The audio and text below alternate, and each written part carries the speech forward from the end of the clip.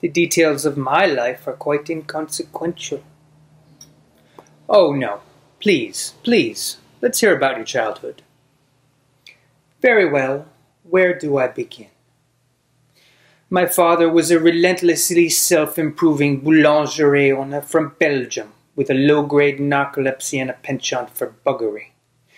My mother was a 15-year-old French prostitute named Chloe with webbed feet.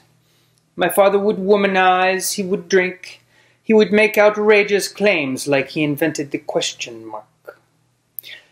Sometimes he would accuse chestnuts of being lazy, the sort of general malaise that only the genius possess and the insane lament. My childhood was typical: summers in Rangoon, luge lessons. In the spring we'd make meat helmets.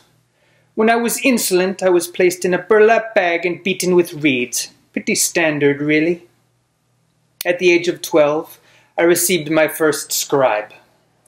At the age of 14, a Zoroastrian named Vilma ritualistically shaved my testicles. There really is nothing like a shorn scrotum. It's breathtaking. I suggest you try it. You know, we have to stop.